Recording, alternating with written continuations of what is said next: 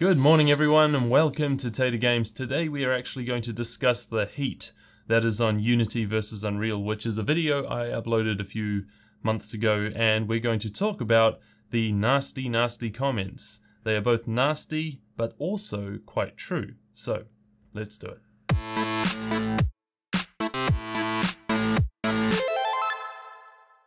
You see, I'm going through them now and I'm seeing a lot of the same stuff, which is, it does not matter which one you choose, they both do the same thing.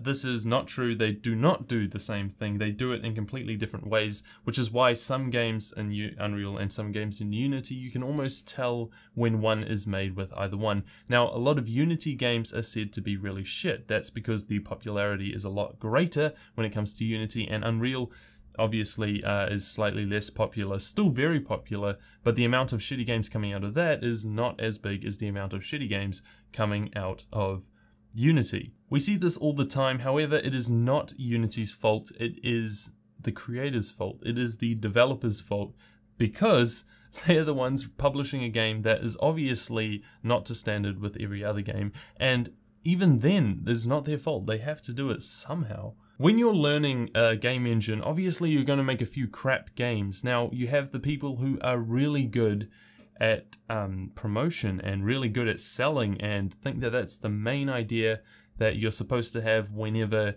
you create games. And that is the final idea. You do want to make money out of your craft, you do want to learn it. However, they start publishing games, what someone might say, a bit too early, right? They're publishing games whilst they're still learning about the engine and whilst they haven't made something that is up to scratch. Now, there are places for this, and Steam shouldn't be one of them. Steam is essentially one of the most popular distribution platforms out there, and because of this, have I got an ant crawling on me? Because of this, everybody wants to be on it because they think that the game will become more popular if it is on that platform, and they are right, the game will become more popular. However, it could still be a bad game. So although it gets bad reviews, or maybe it gets good reviews, but it's a really bad game, that's because things are messed up. The Steam Greenlight doesn't work to the standard in which people should be expecting. It's not the most problematic thing in the world, however, it does sort of give a bad name to these Unity games that are incomplete, even though somebody's trying to learn them or do certain things. So the voting system will pretty much never work, and I think the only way they can counter this is if they have people hired to check out games and make sure that they are up to a certain standard in order to play. Another thing I do not like is, of course, early access stuff coming out a bit too soon, but I'm pretty sure a lot of people don't like that either. However, it is very important to get the funding so you can actually finish a game. If you have an idea and you don't know how to get funding, then obviously selling early access is a good way to do it. So the fight here is between developers versus publishers and versus consumers. For example, I can't hate a developer who's publishing their games that are unfinished. These are people who are trying to learn, obviously. You can't tell me that they don't deserve to publish their stuff, because how else are they going to get feedback? How else are they going to grow as a developer? And I also can't get mad at the consumer. The consumer has paid for a product that they believe to be of a certain standard, and if it turns out that it's not their fault for paying for it. Thus, people get the assumption that Unity makes very bad games. Unity has made some amazing games. Obviously, you developers know this, but of course the consumer side of you guys probably do not. You can't sit there and judge people for using asset flips and, of course, scripts and things that they downloaded offline or paid other people to do, because these people don't know how to use the engine to its full potential. The people you should be judging are the high-end games. For Unity, you look at people like Moon Studios who made Ori and the Blind Forest, right? And you take a look at them because they've used the engine to a different capacity. They've used it in a different way. They've used resources that the engine actually has to offer. When it comes to Unity, like I did in the previous video, you use high-end games because you want to see what the engine is capable of. You cannot see that looking at indie titles. When I talk about indie developers, I mean amateur developers, not saying that indie developers are amateur developers, just saying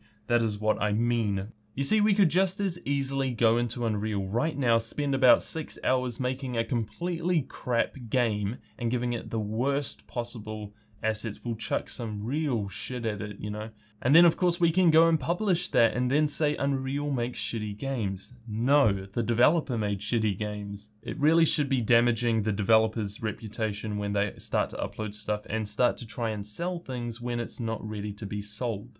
I can sit here all day and try and defend Unity, but we'll just move on to a few of the comments because they kind of spark a bit of heat. So ASAC says you can't compare engine features based on how games look. Most of the look is courtesy of the artists and the devs who made the game, not the engine's realistic picture. There is no such thing when it comes to 3D engines. Your picture is a compilation of assets, models, textures, animations. Both engines will render the same model very similarly. Now, this guy is onto it. He's correct. It's basically saying the developers are at fault when the game is bad, the developers are at fault when the game is good. The engine plays very little part in the look of the game, I'm not going to lie about that, and I might have mentioned something in the previous video, I don't know, I haven't watched it for a while, and obviously if I did, it was wrong. When you start out in game development, you shouldn't even be thinking about all of this type of stuff, like which engine is better. You should pick an engine that is easy to learn, which is why I like to defend Unity, because Unity is easy to learn. There is no denying that the amount of content online made by the users is far, mountains more than Unreal. Trying to find tutorials on Unreal is very hard for very specific things, but when you want to look for something very specific on Unity, it is always there. I almost always find things I'm looking for. That is the reason why I'm biased towards Unity in that video, and probably all my videos when I say that Unity is a lot better, is because I found it a lot easier to learn. Unreal may be familiar to actually a lot of people, and so when you start using the engine, you might feel a bit more comfortable using that, and that's perfectly fine. I'm just saying, in my experience, Unity has served me a lot better than Unreal ever has. I only watched the 4 minutes and 30 seconds, so I don't know if it was cleared later, but you talk about Unreal only having blueprints. You know that you can code in C++. I know that you can code in C++. What I was saying there was that, because remember we're talking about people who are just starting out, so visual scripting is often very useful for people who don't know how to code but want to learn the other aspects of game dev. Remember, there are a lot of different elements to a game, so you can have musicians trying to make games, you can have artists trying to make games, you can have modelers trying to make games, and all of these people want to do one thing and make a game. Unless you're a programmer and you're learning game development, then you're not going to struggle with using the engine. However, these people all think that they need to learn code in order to make something out of their art. But this artist obviously wants to make a game that excels in art. This musician probably wants to make a game that has great music or is music based. You know, they want to do different things. And because of this, you know, you have to kind of give them a very easy route to do it. And I'm saying that Unreal Blueprints is actually very easy to learn. It's not hard. It's all algorithm, and it's sort of easy to learn algorithm.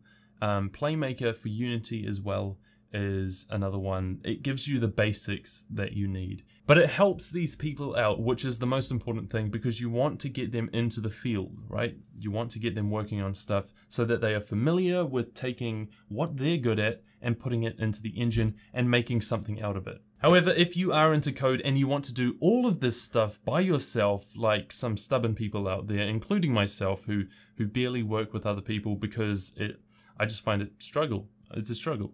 It just goes to show that you don't need to be an expert in code in order to make a game, but a lot of people are tricked into thinking that you do. Yes, maybe down the line you need to get a bit more advanced and learn these languages, but the idea behind talking about blueprints and Playmaker was that is what people look for when they're looking for a game engine, and that video was made for beginners, not for experts. Unity is pathetic at best. It is for these indie/trash titles Steam is full of already. Unreal is for real games. Again, it's another set of ignorance saying that the engine has something to do with the quality of work that comes out of it. It's the developer's fault. Blame the developer, don't blame the engine. Just because Unity's logo appears at the start of every person who hasn't bought the full license or who was using a personal license, doesn't mean it is to blame. You probably couldn't even tell the difference between an Unreal and Unity game made by the same developer. Remember, the artsy side, the programming side, everything comes from this place right here, the developer's mind, and it has nothing to do with the engine. The engine is just the tool they use to make the game. To be honest, I love both engines. They are tools, and you use tools as you need to. In certain situations, you won't use a ruler to nail a nail, and you won't use a hammer to measure accurate distances. I like this person already. He pretty much sums up which the final point was how to pick your game engine correctly. Obviously, you want to pick an engine that is actually useful to you and useful to your project or useful to the product that you're trying to supply to someone. Now, when you start to pick Unreal and you want to make a 2D game, it doesn't make sense when there are engines out there that are made for 2D games specifically and have a lot more features dedicated towards 2D games. There is no point in making a first-person shooter game in an engine like Unity when stuff like FPS Creator exists. It gives you all the tools you need to do that without you having to research too much into how to actually make a game. It is an engine made for the game that you want to make. So the idea behind it is that after you have done game dev for a while, you actually can seek out the correct engine that you want to use. You don't necessarily have to go with what the best engine out there is, the most diverse engine. You want an engine that actually caters to the game you want to make. So idea first and then pick an engine. Of course, if the idea is to learn a game engine, then pick a game engine that is easy to learn. Anyway, it's getting a little hot in here. Hopefully this clears up some problems that there were with the Unity versus Unreal video. I'm going to go and watch the Dunkirk film, which I hear is actually incredibly good. Not too sure, but I'm going to go have some fun, and hopefully you guys have an enjoyable evening. I will see you tomorrow when we talk about, I'm not too sure yet. But these daily videos might get a bit hefty and might talk about some weird stuff because we're going to run out of content pretty soon. Later.